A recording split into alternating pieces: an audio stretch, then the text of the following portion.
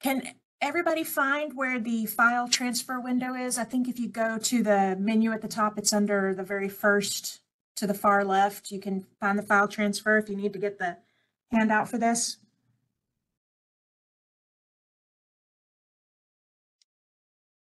Okay, and just a reminder, go ahead and sign in by typing your name and your entity in the chat window.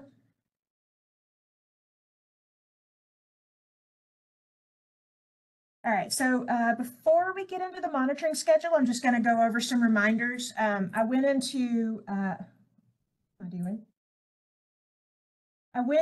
some detail about these last year. So, or sorry, we're going to back up even further. Hong would like me to share that she really, really appreciates all you guys getting the data to us for the call for data. I know it was a lot of data. It was a little bit different timing. TCEQ really needed this data in on time so that they could make the data set available for this next integrated report that they're working on. I believe they mentioned that they're going to start working on this next month, so they're trying to get all of the data uploaded. So anyway, we really appreciate you. I'm sure TCEQ really appreciates you. So everyone, thank you very much. Okay, so on to the reminders. So I went into some detail, quite a bit of detail about these from last year, but I just thought I'd give a quick overview again, just some reminders. So just high level, occasionally check your firmware on your field instruments for updates. Make sure you remove the batteries from any of your equipment for long-term storage. Make sure you're conducting regular SON maintenance, and you just reference your manufacturer's documentation for details on that. When you're doing your calibrations, always make sure that your specific conductance in air, if you have a meter that is calibrated this way, make sure that that is reading less than 3. If you have a weighting rod flow meter, you need to occasionally zero out / calibrate that sensor according to the manufacturer's instructions as well.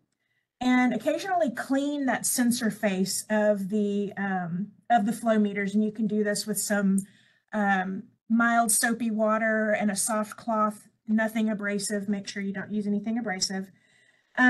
If you are using a tablet, laptop, or meter display or your cell phone to collect and record any of your flow measurements, make sure you're downloading those and saving those files on a regular basis. And we need to maintain those files just like any other project files for a minimum of 7 years. Make sure that you're recording any field comments, such as days since last rain, even something like evidence of animal prints, or water is abnormally green, or water is a strange color, anything like that. It doesn't seem like much, but it has a great influence on data analysis if we need to go back and find out why one particular data point is really strange. And also make sure you are conducting your monthly temperature checks on the SONs, and then the barometric pressure checks on the displays, or if you have an in-office wall barometric or a barometer, make sure you're checking that barometric pressure against a NOAA weather station. And if you need any help on how to do those checks and do the calculations, just get with me and we can walk you through that. Next thing, drought conditions. Since we're going into the summer, we might come up with some of these drought conditions in the reservoirs. The stage and the percent full is analogous to flow for the streams. So it's really nice, really helpful to have that data for any sampling event, but it is especially important when we're during low stage. Not all reservoirs have this data available on the Water Data for Texas website, but if you can get that, please provide that to us in your data sets. And if it is not possible to launch your boat, or you cannot get within 400 meters of your site, make sure that you are reporting to us the reservoir access not possible data parameter with a value of 1. Otherwise, if you can get it, that data point is not reported at all. And again, if you have the situation where you are reporting that data point, make sure you take some photos for your records and for our records as well. Moving on to streams. If the stream is absolutely, completely bone dry within 400 meters of the site, and I know TCEQ is on here. If I'm saying any of this wrong, please jump in and mute yourself and correct me. I'm hoping that I've got all these details correct, but if not, please let me know. Anyway, back to bone dry. Within 400 meters of the site, we are going to record all the event information as we normally would. We would just report a depth of 0. And at a minimum, we're going to report flow severity value of 6, which is dry, and days since last rain. You can report any other parameters such as air temperature that would apply without having actual water in the stream. And again, take your photos for the records. One of the things that we need this information for is anytime a site is dry, we are reporting that data to TCQ. It is in the database because all streams, any new streams, and by new streams, I mean any streams that are not classified or identified by TCQ, every stream is assumed to be perennial, flowing all the time, unless we can prove otherwise. And that affects how the standards are applied to the streams. So we need to make sure that TCQ has this information so that the streams are assessed correctly. Okay. Let's see. So streams that we have pools, this could either be the entire reach of the stream is pooled, like you can't see the front and back of the pool, but it's not moving, or streams where there are small pools. We're going to report a flow severity of 1, which is no flow. And so, again, if you want more details, watch last year's video for this portion. So if the stream has a pool in it that's at least 10 meters long by 0.4 meters deep, then we're going to collect all the parameters that you usually would, as well as the pool dimension data. So if the largest pool is not 10 by 0.4 meters, then we're not going to collect any water quality samples, but we will be reporting the flow severity with a value of 1, the day since last rain, and the pool dimensions, which would be the length, width, I think depth, and yes, length, width, depth, and the percent pool coverage in a 500 meter reach. Also take photographs. TCQ does prefer a actual measured value, and if we do that, we're going to report that to 2 significant figures. So if you can get out there, if you can get down there with a tape measure or a rangefinder, we're going to take these measurements and report it to 2 significant figures. But if you can't access the stream itself to get down there and make the measurements, you can do visual estimates, and we're going to report those to 1 significant figure. All right, and another reminder, the difference between the water column depth and the sample reporting depth. We keep notes on ourselves, so you can see right here above or below the tan colored area, we've got the notes to remind us when we take 1/3 of the depth, or one foot deep, or if we need to do profiles, if we can get profiles in the flowing stream. So for example, at this site, our stream was 0.4 meters deep. So we are collecting our sample at 0.13 meters deep. So you can see over here in the little diagram, our sonde is at 0.13, and we're also filling our sample bottles from 0.13 meters deep. And so that's so that we don't get the surface scum or leaves and stuff floating on there. And also we're not stirring up the bottom sediments either. Okay, and so this is another example from when we're taking samples on our tablet. We've got our comments to ourselves here again under sample depth. Now, if we're sampling from a bridge or it's too deep to wade, we don't know how deep the stream is, we're going to leave the the water column depth field null, and we are going to collect our sample at 0.3 meters, so a foot under the surface of the water as shown in the diagram here. Another example would be, like I said, from the bridge, or if you're using a dip cup on an extending pole from the bank, that would be another case where you might not know the depth. All right, and also make sure that you remember to collect your reservoir profiles for the sonde parameters. We're only collecting chemistry from the 0.3 meter sample, or from the 0.3 meter depth, but we're collecting profile depth all the way to the bottom. Again, there's some different rules for how deep you go based on the bottom depth. Again, watch last year's video for this section for more details. All right, so does anybody have any questions about this part before we actually get into the coordinated monitoring portion?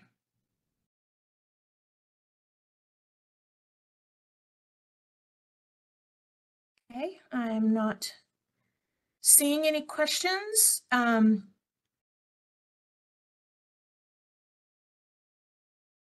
and also invite anybody to just unmute yourselves if anything pops up. This one is a lot less structured than the previous meeting this morning, so go ahead and pop in anytime. Okay, so I am going to open up Google Earth, and we're just going to go over the entities very quickly. Can you see Google Earth on the screen? Yep. All right, okay. So I know that our partners are, some of our partners are not able to move their stations around. They're tied into some of their other activities, be it watershed protection or stormwater monitoring. So I just am going to quickly click through all of these stations to show, actually, let me just blow your minds a little bit. This is all the monitoring that we're doing within the entire basin right now. Turn on the stream layer so you can see that. We've got quite a bit of monitoring throughout the entire basin. We do have a couple of sites that are outside of our basin. For example, this is a Tarrant Regional site that's in Lake Palestine for the IPL sampling. So going back through, does anybody, before I continue further, does anybody have any changes to their monitoring schedules that they have not already presented to me? And as I go through that, I will just click through each of the entities here. So we've got Arlington sampling. A lot of this, these sites are on the streams and urban streams and tributaries to the main stem. We've got Dallas Lake sampling here. So this is, I believe this is for water supply protection sampling, and this has been going on for quite some time. We've also got Dallas Trinity picking up several sites along the main stem. And we have got DFW Airport monitoring several stations around the airport. All right, Jessica, thank you. I did get a couple of pieces of information from partners that they were correcting their lat longs. Okay. Robin, I see your comment. We just finished up 2 years of monitoring on the Clear Fork and South Fork. I believe they're still going to be having some issues, so I'm glad to see that you're going to be picking up there because we're going to move our resources, and I'll get to that in a minute. We're going to move our diel resources, so I'm glad to see that somebody will still be sampling in those areas. All right, City of Fort Worth, sampling around the city. There's a couple of new sites from last year that got implemented during amendments in this current fiscal year 23. City of Frisco is one of our new partners, sampling lots of sites up here around Louisville, and also tribs into, I get the Rays mixed up. Is that Ray Hubbard? Anyway, so Grand Prairie, we've got several sites in Grand Prairie, tribs to Mountain Creek Lake and the Trinity. Let's see, moving on to Irving, tribs into the main stem. I believe you're correct, Robin. Yes, most of our sites were above Weatherford. All right, Lake Livingston sites. They start picking up sampling north of Crockett. I believe TRA's last site is down here near Oakwood, right? I don't know if you can see, yeah, right there. And then Lake Livingston picks up and monitors all the way down to the bay. All right, and then we've got North Texas Municipal Water District sampling all over Lavon. So they've got that one really well covered. City of Plano,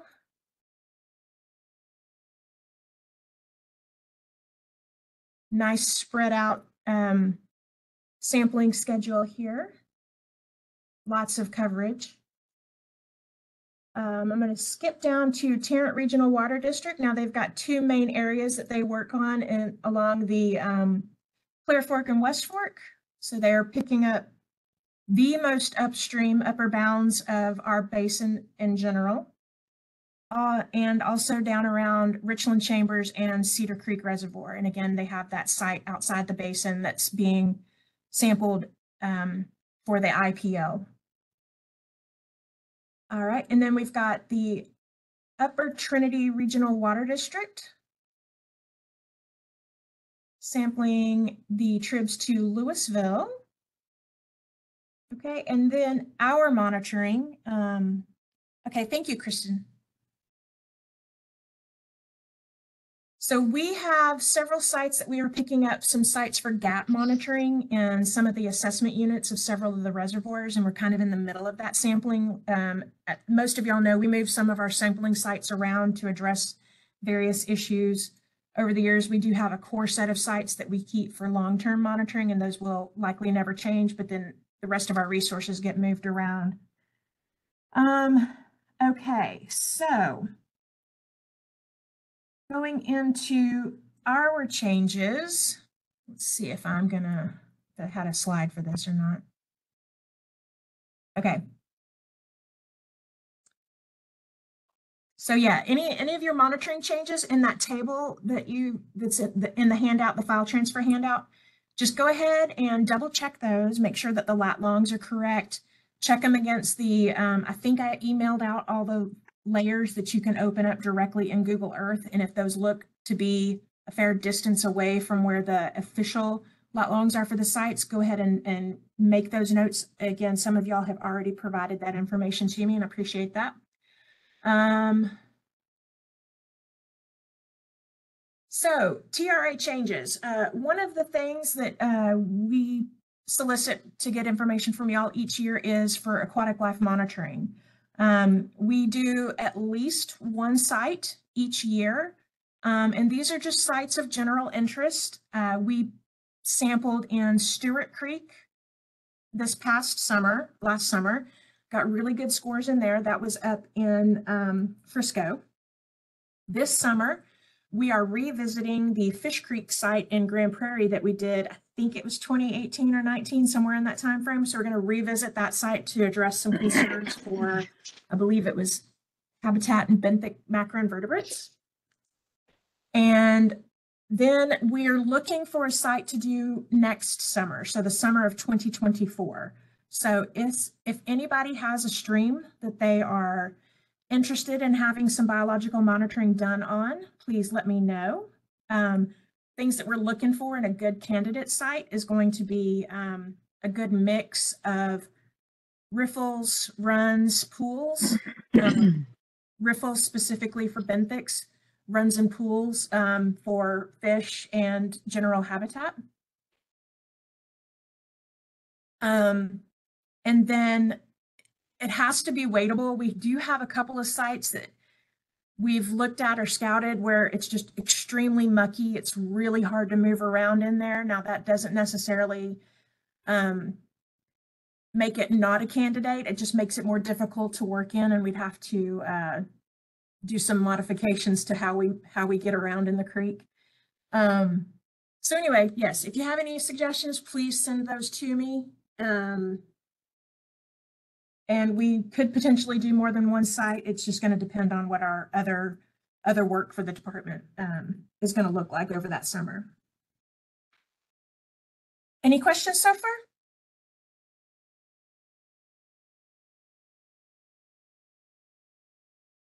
Okay, seeing none, I will move on.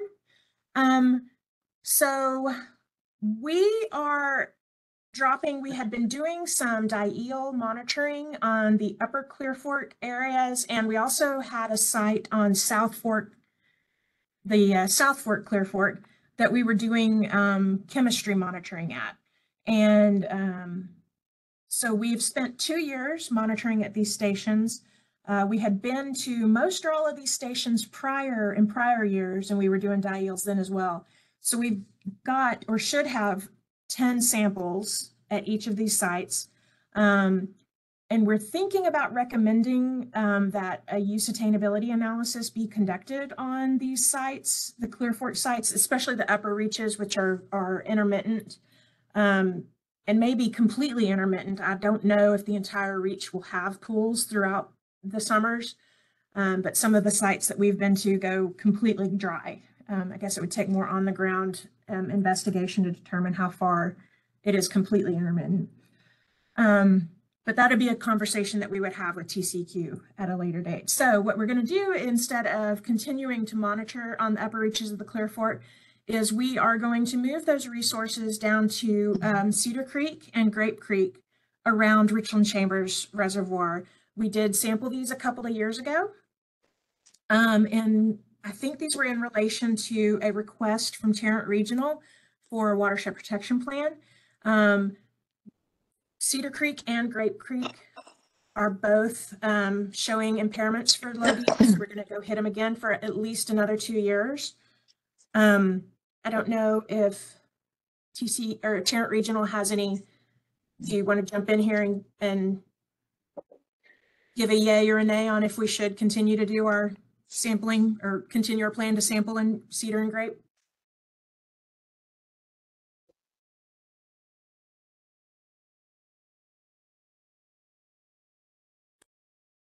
Angela, I can't see the attendees list all that well. So I don't know if Jennifer or Mark are even on. Let me see. Oh, I see Jennifer here. I'll let her speak. I'm not going to speak for her. Okay.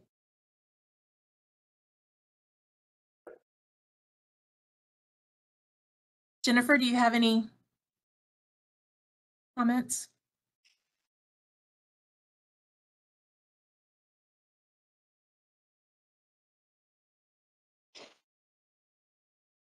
Well, Aaron, what about you? Do you have any comments? In that case, I don't see the issue if, doing a little more information on both of those tributaries. Okay.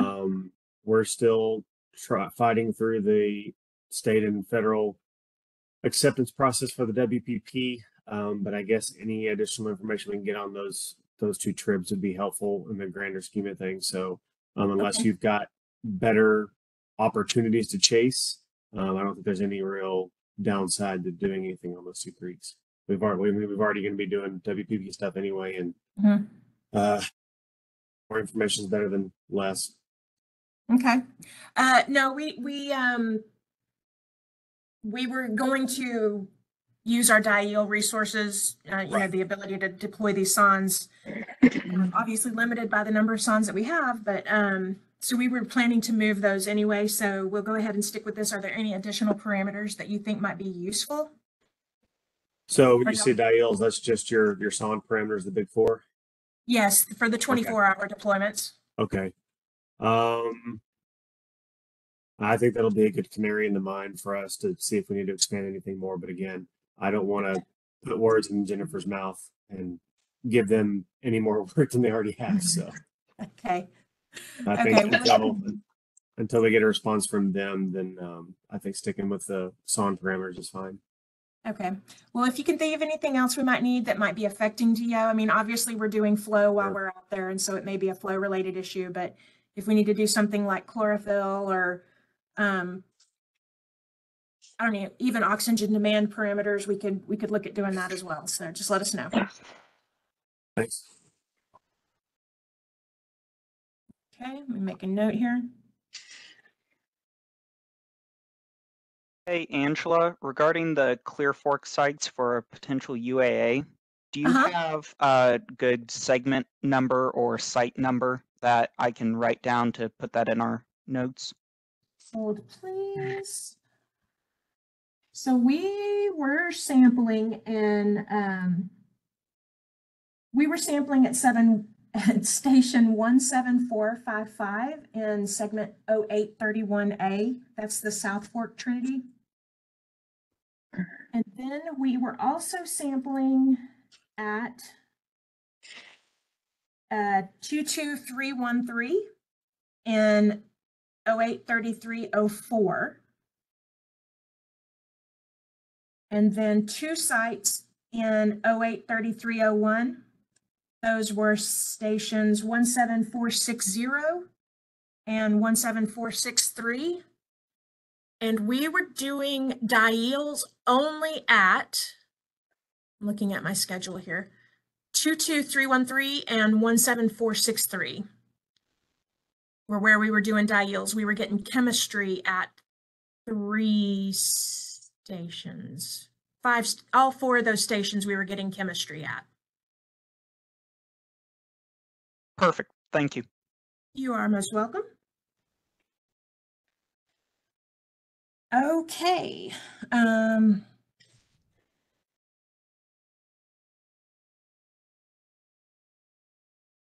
All right, and the last change we are making is we had been sampling for a few years at Village Creek at 287. Tarrant Regional is also sampling upstream on Village Creek at Rendon Road. So we're going to go ahead and drop our sampling and again move those resources to other areas.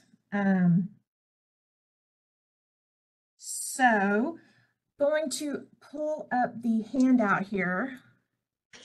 So y'all have seen this in the past years. The way that this table or this file is laid out is I've got the integrated report. This is the detail report that TCQ prepares every 2 years. So this is for the final draft of the integrated report. And so you can search through here if you're interested in, you know, a specific segment, a specific parameter, you can pull that up here. And then I've just got the maps that show just a super high level summary of which assessment units, or not assessment units, which segments are impaired or have concerns in it. So you can digest this at your leisure. Then I have the draft monitoring schedule. So if you do have any changes or if you have any other comments that you would like me to keep, so basically this comment field, I keep this as a matter of record in my files. So if there's anything that you would like to provide to me to keep in this monitoring schedule so that it's, you know, passed forward year to year so that we'll always have those notes, let me know, I'll add that. So for some of y'all, like your station is officially placed, for example, City of Dallas, your station is officially placed at 16809, and this is the lat long that is associated with that station. Y'all sample ever so slightly away from that, but it's still within the bounds of that station, the representativeness of the station number. So that's why I've got these different lat longs here. So that's just so that in the future, matter of record. So if you have any changes, any parameter changes or parameter group changes, frequencies, things like that, let me know. And then this table is where everything comes together. This is the way I've been keeping track of any of our records of changes, any issues that need to be addressed. Again, high level summary of the integrated report, and this will be updated each time we get an integrated report. You can also expand the columns between these two, and you can find all of the history of sampling back to the 1960s. And that's going to be just a summary of basically who sampled there. It doesn't indicate parameters, it doesn't indicate frequency or anything like that. And so I'm just keeping track of, is there sampling being covered at these sites? And then if there's something that isn't being addressed by the current monitoring, that's where we have a comment in here. So I invite you all to just digest this, peruse it. This is how I prepare for my monitoring schedule every 2 years. So I try my best to make sure that we're getting a good balance of data between long-term monitoring for trend analysis and addressing any needs of the integrated report. So unaddressed findings, some of these we've already talked about. With the changes, there's a couple of areas where I had some questions. You know, do we need to revisit the aquatic life monitoring in some of these places? For example, the Bassett Creek area, access there is an issue. It's private land out there. So we're going to kind of make that the, I guess, the opposite of low-hanging fruit. There's a couple of other areas. The For example, here we've got a couple of assessment units in the mid-Trinity. There's just zero access there. There is not a single bridge that crosses the river in these two assessment units. So it's very likely that we will never be able to get out there to address these concerns. However, it's in the middle Trinity. We're sampling in the assessment unit above and below. So it seems very likely that if we still have concerns in assessment unit 1 and 4, that there's going to be concerns in 2 and 3. So I don't have any heartburn about not addressing those concerns. They're just going to carry forward forever. There is a need for some sampling in B. Dice Creek. And I think that that's down in Lake Livingston's area. That could be something that we could talk about for future sampling. Let's see, also some need for Tawakona Creek, and I don't know if that for the assessment unit, specifically assessment unit 1 of Tawakona Creek, and I'm not sure if that's in Tarrant Regionals or Lake Livingston's stomping grounds, so we can talk about that as well offline if we need to.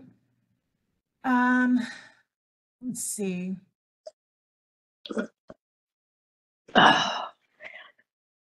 Let's see, we've got some questions. Oh, I do have a question for TCQ if somebody wants to pipe up. There's several areas in Cedar Creek Reservoir, a few assessment units now. Cedar Creek Reservoir is very well covered by Tarrant Regional Water District monitoring. There's just a few of these segments that they are not monitoring.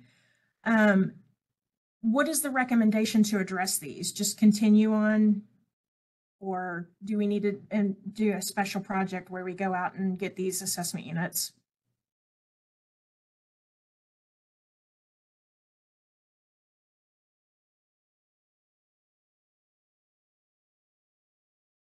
Hang on, Angela. Go ahead.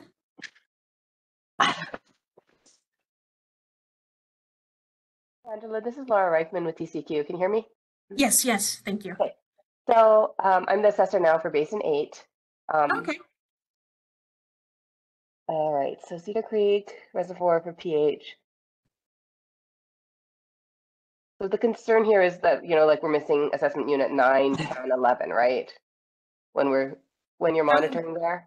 So let me go to the main page and we'll go down to 818 there.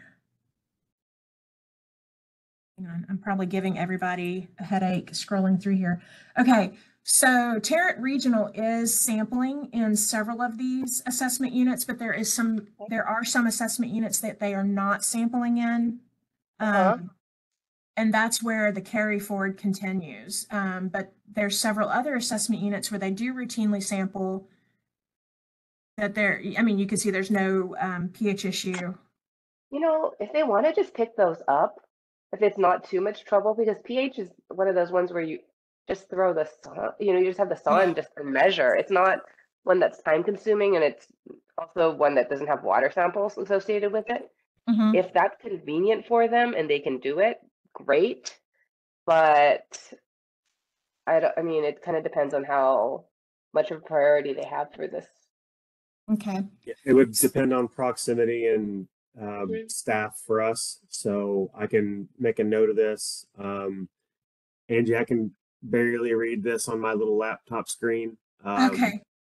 So if you could send me the locations, I can talk with Jennifer and Mark and see if this is something we can consider. But again, our engineering department has taken all our staff, so Gotcha. all our new staff positions. So we don't have any. We wouldn't have any ability to get new staff out there or whatever. So depending on what current staff load is, that would probably be why, or the reason the thumbs up or thumbs down on this. Okay. Hey, Ryan, I'm seeing this as 5B, so this might be a standards thing, but I don't, you can correct me if I'm wrong, but I don't know if there's any current projects in the works for this. Is there? No current projects in the work right now. Okay. I can confirm that. Okay, thanks. I thought so, but I wanted to double check. Okay. And a secondary question, I guess, then is, I think that I remember somebody saying a while back that it takes more data to delist than it does to list.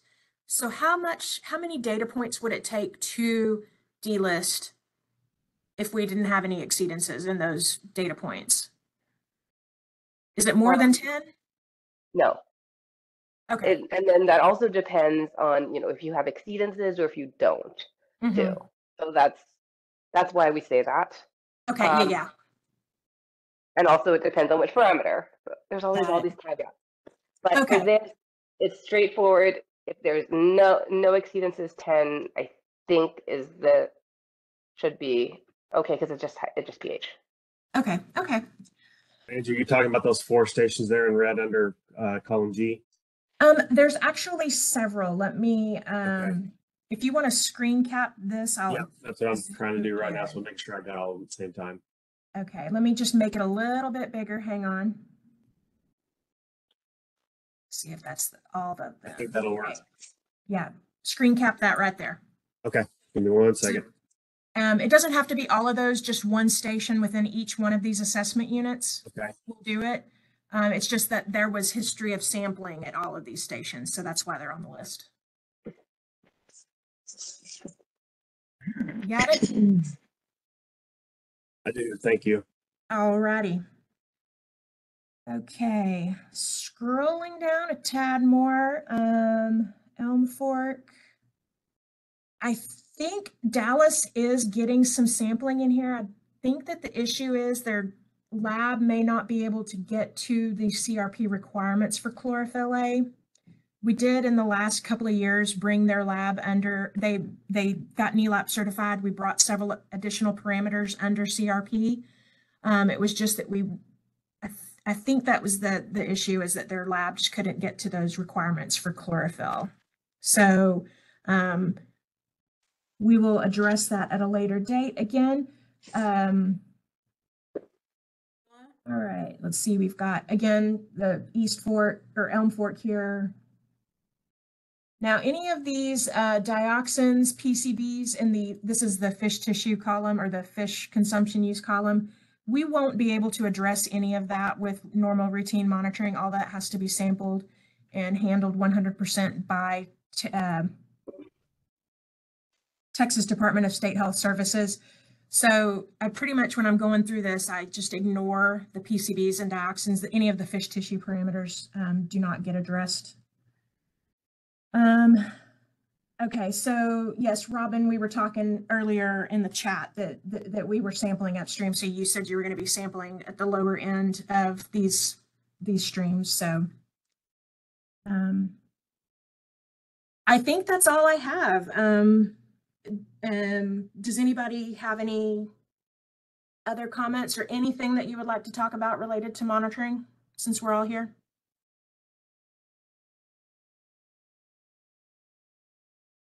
Just an update from the standards realm. Our UAAs will be conducted on Ash Creek, Dossier Creek, and Derrick Creek within the Trinity River Basin starting here in 2023, September 2023. So that is 0809B, 0809C, and 0809D. TIER will be conducting those studies for us, so it will be contracted out. Okay, make sure I wrote that down correctly. Ash, Dozier, and Derrick, Yes. 809B. I'm sorry? Yes, correct. Okay. And that's going to be starting in September. Yep. All right. Is there anything that we need to do or could start sampling there that might help that effort? Let me go pull up those segments in my big table here, but. Not for right now. We're going to have a new project manager on that project assisting TIER with the contract. So they'll reach out if they do need anything. Okay. Well, it does look like that Tarrant Regional is already hitting those sites. So there is existing and continued monitoring at those in those areas. If you want to screen cap this right here, those are the stations that they are monitoring. Got it. Thank you. Okay.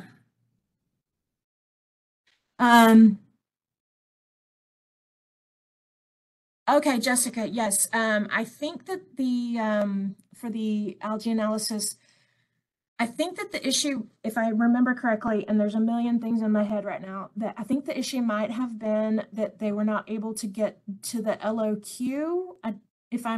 And there's no actual NELAP certification for chlorophyll A. There's no field of accreditation for that. It was the CRP required LOQ, so limit of quantitation, and the associated precision and bias. So I'll get with you and we'll check with that to see if the lab change has affected the ability to get down to those levels. So I'll be in touch with you shortly.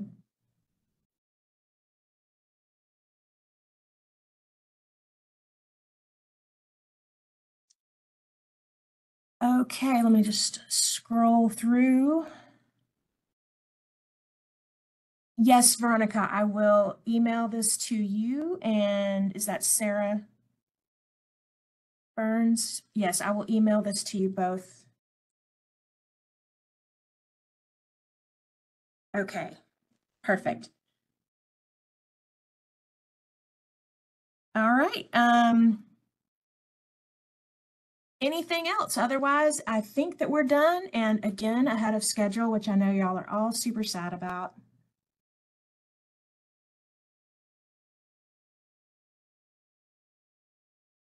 All right, well, thank you, everybody. I really appreciate your time today. And again, if you have any questions, any changes that come up later, or anything, just email me, kilpatricka@trinityra.org. Most of y'all probably already have my email, but hit me up and we'll get it figured out. So thanks, everybody.